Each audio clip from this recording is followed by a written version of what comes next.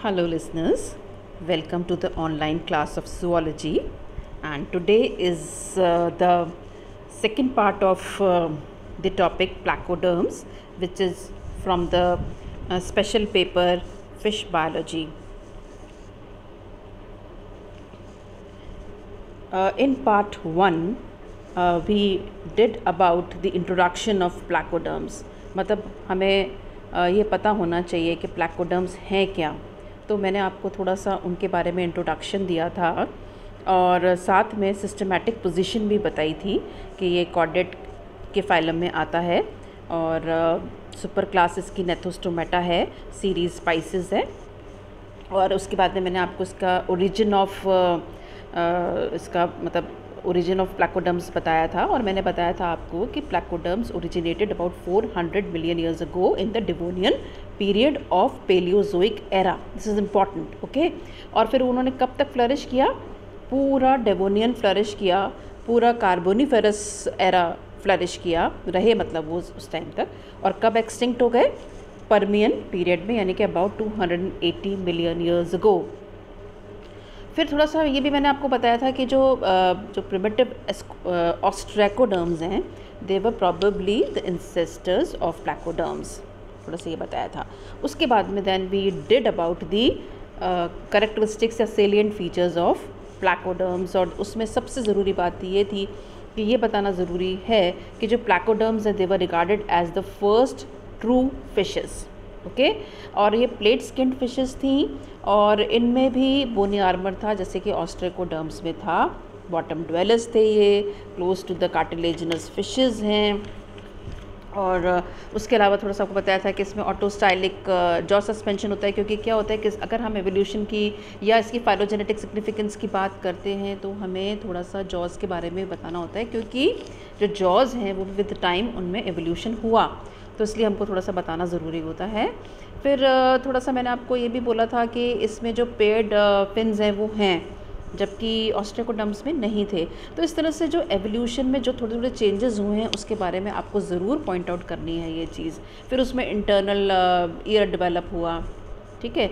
तो इस तरह से अब फिर हमने क्या किया था, जो है उसमें ये बताया था कि जो मेल्स हैं इसके प्लैकोडर्म्स के, उनमें पेल्विक क्लेस्पर है, ठीक है। और जो पेल्विक क्लेस्पर है वो किस में पाया जाता है? कॉन्ड्रिच थाइस फिशेस में। तो इस तरह से जो कुछ कुछ चीज़ें हैं ये आपको मतलब रिवाइज मैंने करवाई हैं, क्योंकि ये ज़रूरी हैं और एग्ज़ाम्स में ये पूछी जा सकती हैं। और फिर हम आज की क्लास में स्टार्ट करेंगे क्लासिफिकेशन ऑफ प्लैकोडर्म्स। क्लासिफिकेशन ऑफ प्लैकोडर्म्स में मैं आपको बता दूं कि इसमें, जैसे कि मैंने इसमें लिखा हुआ भी है, कि इसके अंदर 6 ऑर्डर्स होते हैं। 6 ऑर्डर्स होते हैं। सबसे पहला ऑर्डर जो है वो होता है आर्थ्रोडीरा। और आर्थ्रोडीरा का जो एग्जाम्पल है वो है कोकोस्टियस एंड डायनिचथाइस, ठीक है।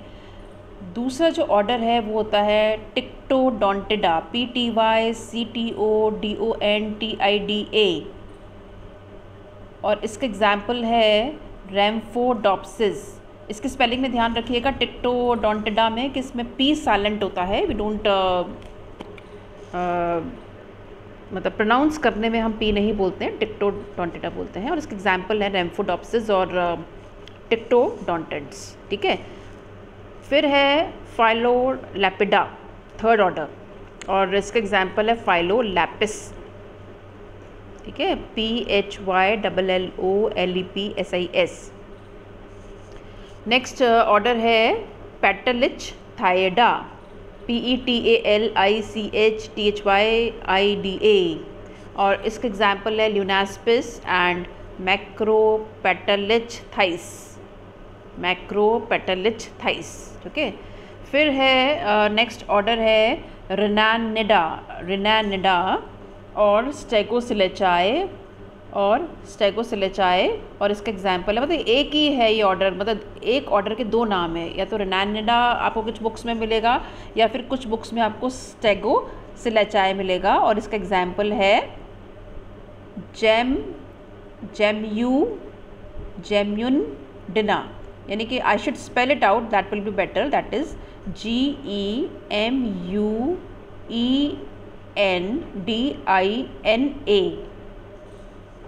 देन सिक्स्थ ऑर्डर है एंटीआर्काई, जिसका एग्जाम्पल है बोथ्रियोलेपिस एंड टेरिच थाइस। अगेन इसमें पी साइलेंट है, PTERICHTHYS।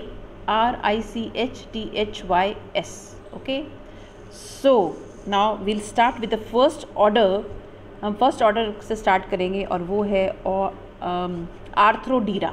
ठीक है, आर्थ्रोडीरा। और इसका अगर हम इसका अगर हम करते हैं ग्रीक में, हम देखते हैं क्या मीनिंग है इसका। तो इस तरह से है कि ये ग्रीक वर्ड्स, दो ग्रीक वर्ड्स से मिलके बना हुआ है। पहला है आर्थ्रोस, जिसका मतलब होता है जॉइंट, और दूसरा है डीरा, जिसका मतलब होता है नेक, यानी कि दे हैव गॉट जॉइंटेड नेक। तो joint neck fishes abundantly found in the Silurian and Devonian rocks. ठीक है, यानी कि कहाँ मिलती है ज़्यादातर, ये सिल्यूरियन एंड डिवोनियन रॉक्स में। और एक्सटेंसिव बोनी आर्मर इनके होता है। ठीक है, एक्सटेंसिव बोनी आर्मर होता है इनके, और जैसे कि उसमें भी ऑस्ट्रेकोडर्म्स में भी था।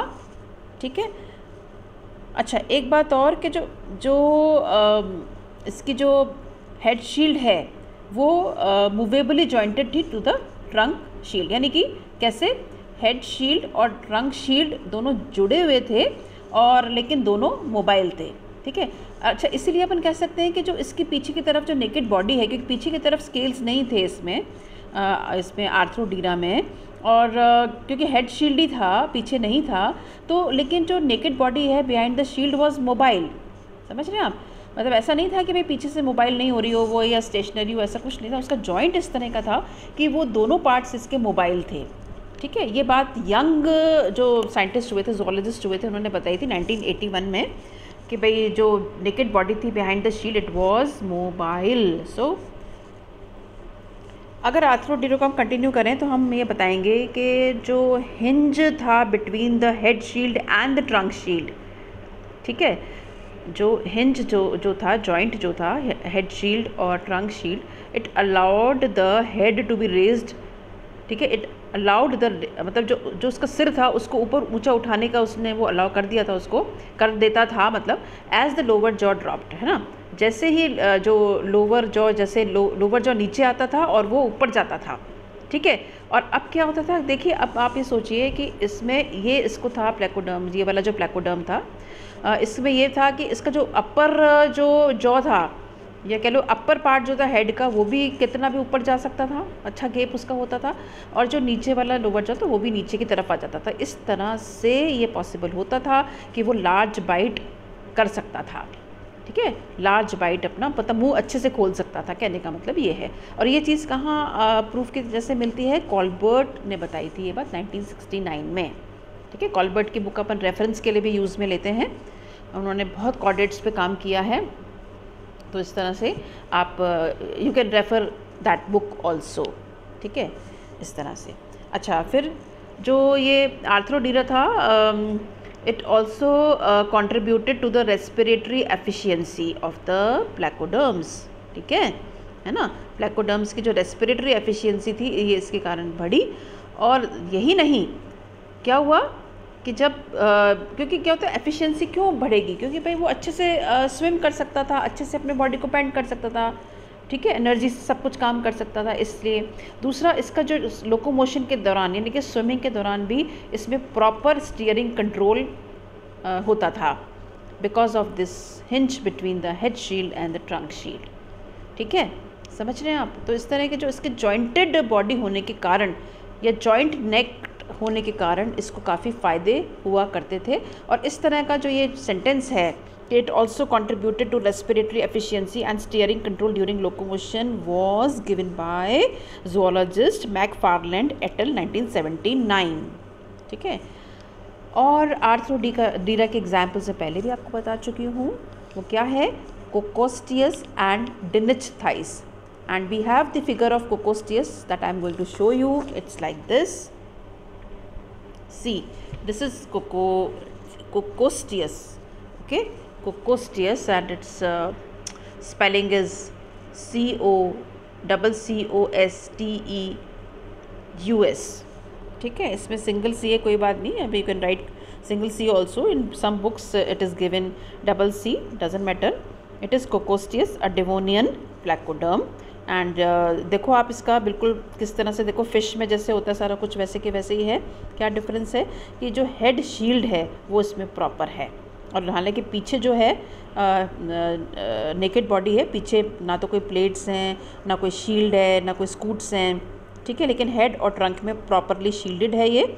और जो ये आप देख रहे हैं एक गैप और हिंज, ठीक है, ये हेड शील्ड और थोरेसिक शील्ड के बीच में, और ये हिंज इसको काफ़ी कुछ हेल्प करता है हर तरीके से। फिर इसमें नॉस्ट्रल है, स्ट्रॉन्ग लोअर जॉ है, पेक्टोरल फिन्स हैं, पेल्विक फिन्स हैं, क्योंकि इसके अंदर पेयर्ड फिन्स प्रेजेंट होते हैं जो कि ऑस्ट्रेकोडर्म्स में नहीं थे। So you have to pay attention to this, okay. And tail fin is there, as you can see tail fin कितना क्लियर है इसके अंदर, कॉटल फिन कहते हैं टेल फिन को। तो इस तरह से ये जो कॉकोस्टियस है, ये प्लैकोडर्म्स का जो ऑर्डर 1 है आर्थ्रोडीरा, उसको रिप्रेजेंट कर रहा है, रिप्रेजेंट करता है। ठीक है, चलो अब हम करेंगे ऑर्डर 2, और ऑर्डर 2 क्या है? टिक्टोडोंटिडा, टिक्टोडोंटिडा। और इसको अगर हम देखें, इसका जो ग्रीक वर्ड्स का जो क्या मीनिंग है, लिटिल मीनिंग क्या है इसका, वो ये है कि टाइक्सिक्स का मतलब होता है फोल्डिंग, और ओडोंटोस का मतलब होता है टूथ।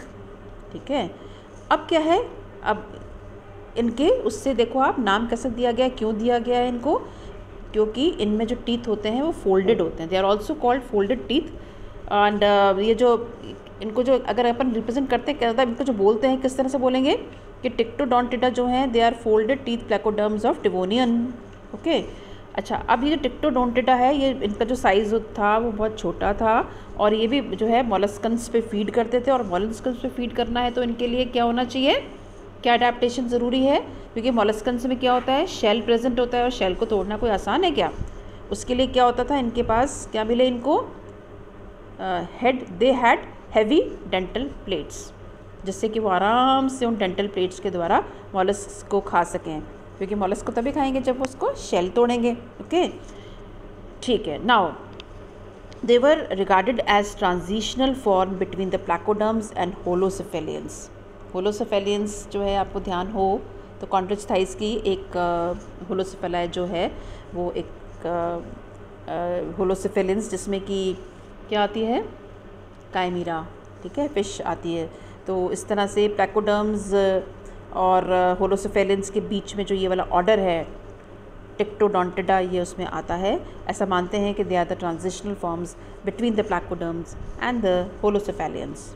ठीक है, now the examples of this order, 2 examples हैं, एक तो है रैम्फोडोप्सिस, रैम्फोडोप्सिस, और दूसरा है टाइकोडोंटिड्स, टाइकोडोंटिड्स। ओके, टाइको में ध्यान रखना पी साइलेंट होता है, इसकी स्पेलिंग में ध्यान रखें आप। और आई अपोलोजाइज़ कि मुझे इसका कोई रिप्रेजेंटेटिव डायग्राम नहीं मिला है। एनीवे, कोई नहीं, आपको इस तरह से समझ आ ही गया है इसके बारे में कि ये क्या है। And so with this we come to N end of this lecture. और अभी क्लासिफिकेशन अधूरा है, 2 ही हमने ऑर्डर करे हैं आज, 4 ऑर्डर्स जो हैं हम नेक्स्ट क्लास में करेंगे। और आप प्लीज़ रिवाइज़ करिएगा दोनों पार्ट्स, पहला वाला पार्ट भी और ये वाला पार्ट भी, क्योंकि अगर आप रिवाइज़ करेंगे तो ही आपको 3rd पार्ट प्रॉपरली समझ में आएगा। So please keep revising the things which we give to you, and for any query you can contact me on the WhatsApp group. Till then, thank you so much.